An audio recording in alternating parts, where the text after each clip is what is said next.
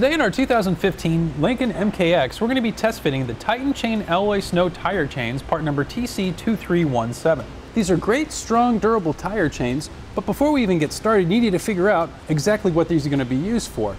These chains are primarily used for situations where you encounter snow and ice regularly, as opposed to the roller style, which that's for the light snow situations. This one has these square links here that form cross chains that are actually going to cut in to the snow and ice and provide better starting and stopping power once you get there. Plus, because they do have a diamond pattern on them, that means greater coverage around the tire.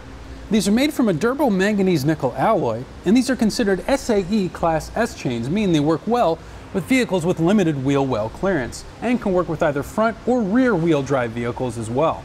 Once installed, they have a max speed rating of 30 miles per hour, and they do come in a quantity of 2. Another nice feature about this is its self-tensioning system here, which puts it a step above the tire chains that require the rubber adjusters, which are sold separately.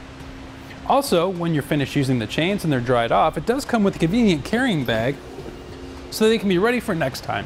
Today we're working with tire size 245/60 R18. We went ahead and laid the chain out in front of the tire like you see here to make sure there's no kinks in the lines before we start installing it. And we also want to recommend that when you're installing these that you wear a pair of gloves, because this can be a little tough on the hands. Although if it's snowing outside, I would bet that you are wearing gloves. Our first step is we'll take the yellow end here and we'll push it behind the tire, wrapping it around, pulling it to the other side here. Then we'll take our two ends and make our first connection at the top of the tire. Pull it towards us a little bit here.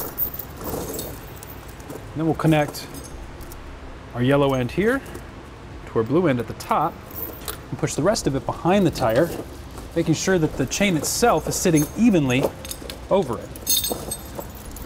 Coming down to the bottom of the tire, we'll wrap our chain in our catch here, pull it nice and tight, put it through our first rung,